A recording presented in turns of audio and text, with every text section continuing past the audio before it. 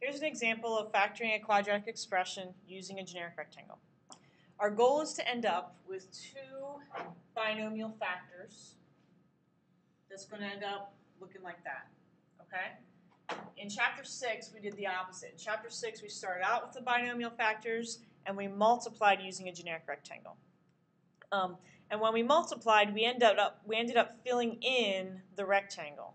So that's what we need to do first. We need to fill in our rectangle. And so if you remember, the top left box always ended up being my first term in my answer. The bottom right box always ended up being the last term in my answer. Okay?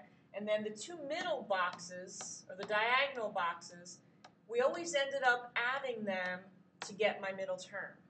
So I know that the sum of these two boxes, whatever it is, the sum of them is equal to the middle term in what I'm starting with. So here's where the diamond problem comes into play.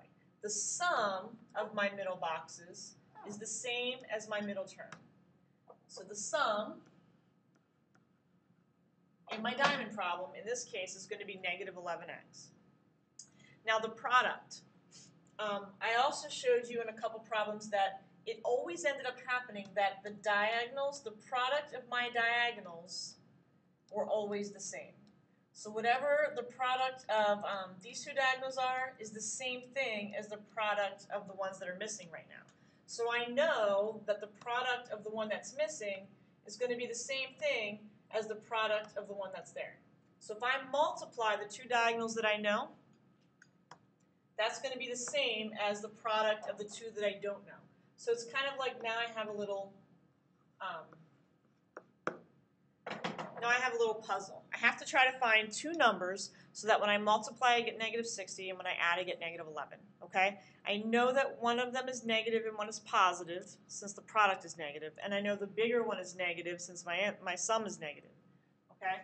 So two numbers I multiply get negative 60, add to get negative 11, happen to be negative 15x and 4x. Okay? So bingo. Now I know what goes in the two missing boxes. It doesn't matter where I put them. Okay? So it doesn't matter if I had switched around the 4x and the negative 15x. Okay, great. Now I've got the inside of my box filled out. I need to find out what the outside is. So I'm going to look at only the top row.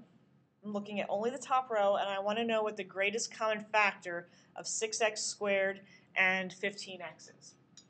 All right, let me get rid of this line a little bit. Okay, so greatest common factor of 6x and negative 15x. First I look at the numbers, 6 and negative 15. The greatest common factor as far as numbers go is 3, because 3 goes into both 6 and 15.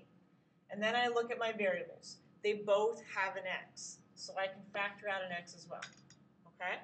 Now, so there's one of my parts of my binomial. Now I'm looking at the top. 3x times what number is 6x squared? Well, it's going to have to be 2x, since x times x is x squared. And then 3x times what number is negative 15x? Here, it's just negative 5. I don't need x because I already have an x out front. I'm only missing one more, and 2x times what number is 4x, and that's going to be 2. Now to double check myself, when I multiply 2 times negative 5, I should get negative 10, and I do, so I'm good. So pretty much I'm done. I just need to make sure I write my answer in the proper form. So my final factors would be 2x minus 5 times 3x plus